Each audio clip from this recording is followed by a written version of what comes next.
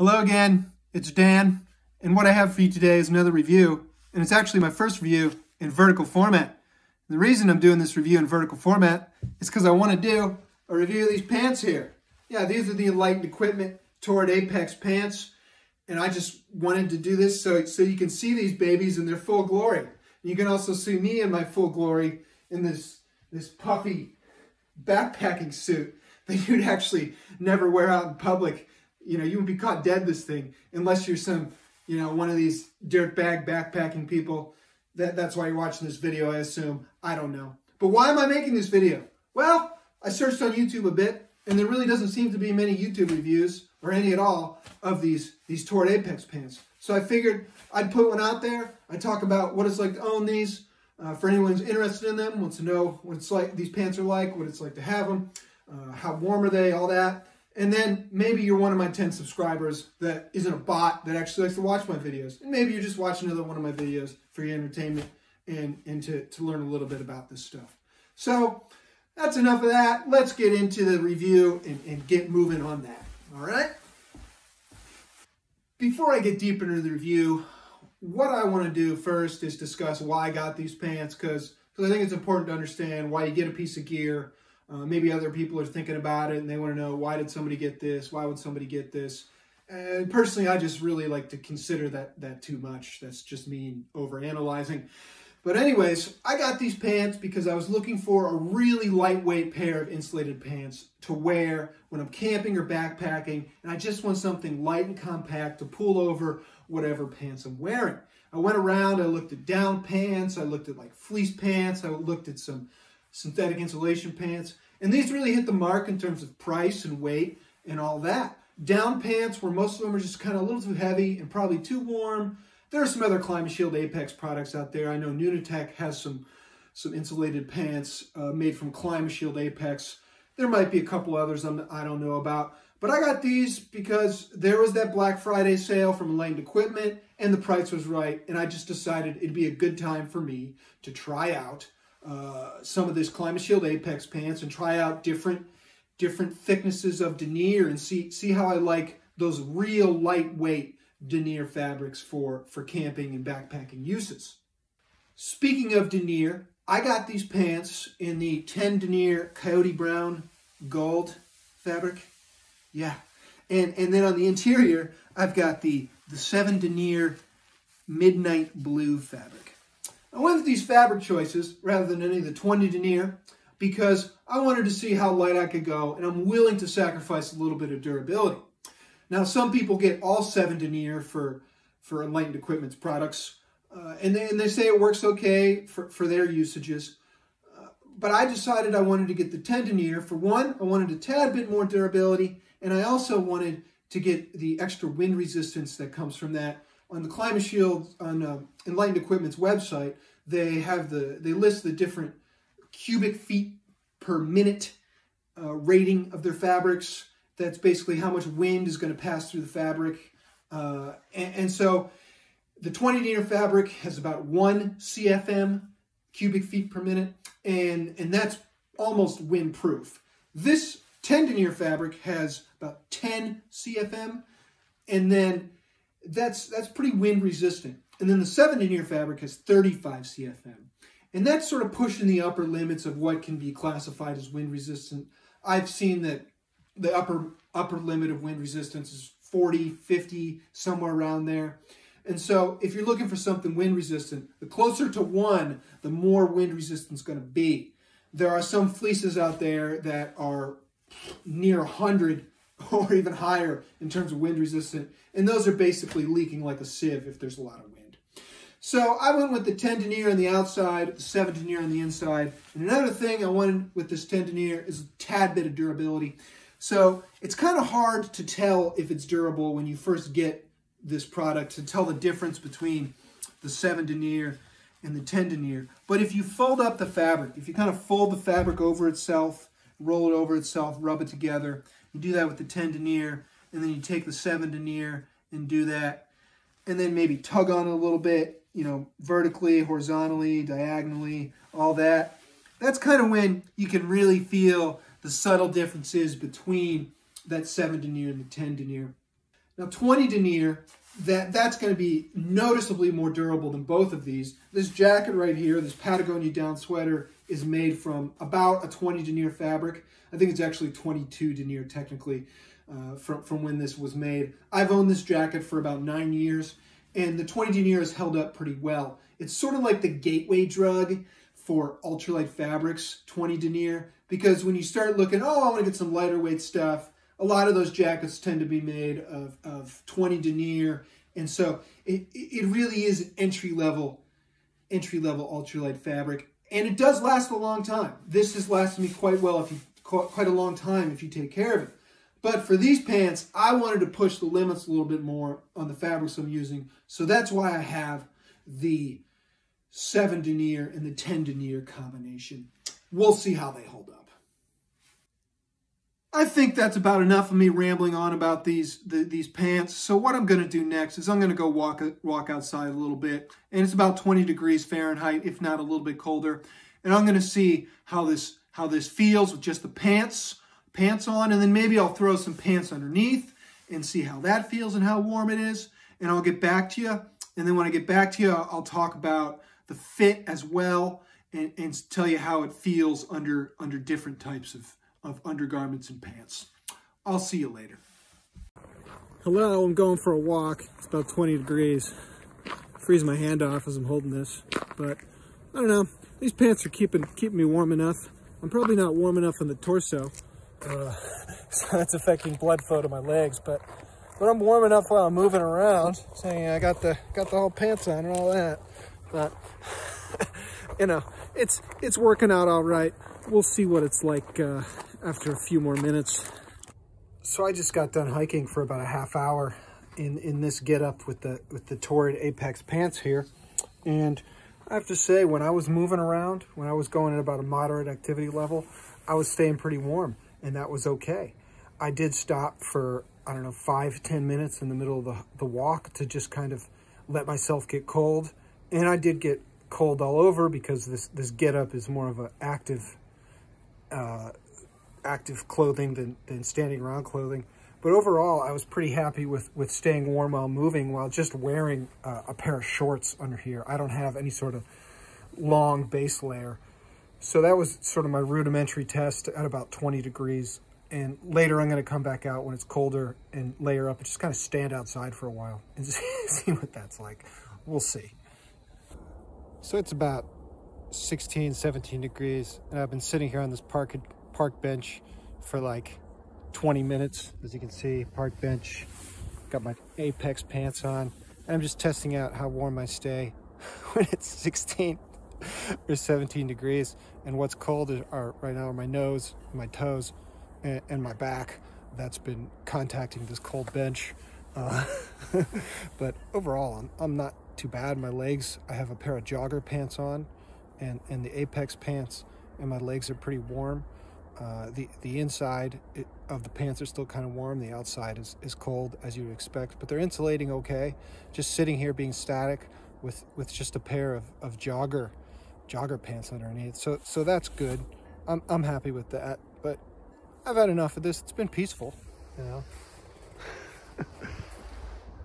It is peaceful out here right now, but I think I'm gonna go back inside. Talk to you later. I'm back in the figurative hot seat and kind of literal because I was just walking around outside. I'm a little bit toasty, built up a little bit of heat, moisture. But anyways, what I want to talk about here, besides hot seats, is the fitment of these pants and how they fit with a variety of different types of pants underneath them. Because that's the intent. They're built a little bit larger so you can fit things underneath. So I've got a variety of pants here. First off, what we've got is just regular pair of shorts. You know, nothing special. And yeah, plenty of room under here, although they were a little bit tight in the upper area, the seat, the crotch area. And I'm going to talk about that a little bit later. Another pair of pants I threw on here. Here's some thin long underwear, base layer, smart wool, 150 weight for all the stack geeks out there. These fit perfectly fine underneath it. What else I got here? Yeah, here's a pair of jogging pants. And these jogging pants, they're going to be about the thickness of fleece pants, jogging pants. You know, maybe they can simulate thicker long johns and base layer. I don't know, but these fit underneath it pretty well. And then here's what you might probably be using in the field as well. Here's some hiking pants. And the green ones, the darker ones, these are just dedicated straight hiking pants. And then these tan ones are your, you know, your zip off beauties here. The dad pants, which I like the dad pants. I'm not a dad, but I like the dad pants. Versatility, man, versatility, right? So anyways, either of these, the green pants, they fit better underneath. These ones definitely, they're baggier, they're wider, so it was good to try these on and see how they fit. And they do fit, but there's a little less room. So if you're gonna have baggier and thicker hiking zip-off pants, you know, it might be a little bit tighter fit underneath. So that's just a variety of pants for you and how they fit. Now the other thing I wanted to discuss was the fitment. These, what I have is the size medium in 32-inch inseam. The size medium is recommended for waist sizes 34 to 37. My waist size is 33, so I decided to size up because I would be wearing these over pants. It'd be a good idea to size up and allow me to for whatever pants to fit underneath it. Overall, there's plenty of room to fit pants underneath it, a variety of different kinds of pants. The one area where it's a little bit tight is the seat area, the upper area, and especially in the crotch area. Okay, just gonna say it. Hope I'm not violating any YouTube content policies. I don't know, whatever. Maybe I should test that out. Take my shirt off. See, really test the limits. Okay, that's enough. Okay, I was talking about how they fit and where they're a little tight. Yeah, they're a little tight in the upper area, in the seat, in the waist, in the crotch area. And it's not so much so that I can't wear them.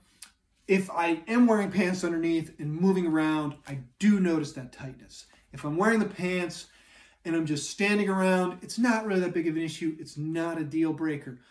So they fit overall pretty well. If you're on the upper end of the size range, I probably recommend sizing up with these. In my experience, they're working for me with my 33-inch waist and the recommended 34 to 37-inch. But if you are in that upper end, I would probably size up.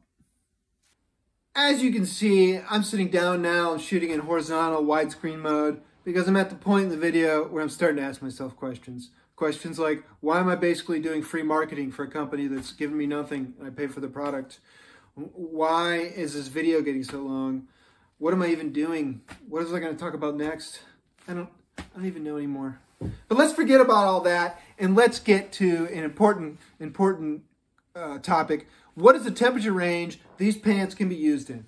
Well, first of all, let's mention that Enlightened Equipment uses the 2-ounce Apex in their 50-degree quilts and sleeping bags.